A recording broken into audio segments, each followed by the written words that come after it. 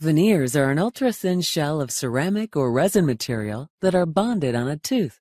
Veneers are meant to fix cosmetic defects and to correct your bite. If you have teeth that are slightly crooked, stained or discolored, chipped, you have gaps between teeth, tooth length problems, or uneven teeth, then natural-looking veneers are the answers to obtaining your perfect smile. Veneers made from porcelain resist stains, so they will be bright and beautiful for years to come. Small amounts of enamel may have to be removed, but this is painless and allows the tooth thickness to look even and smooth.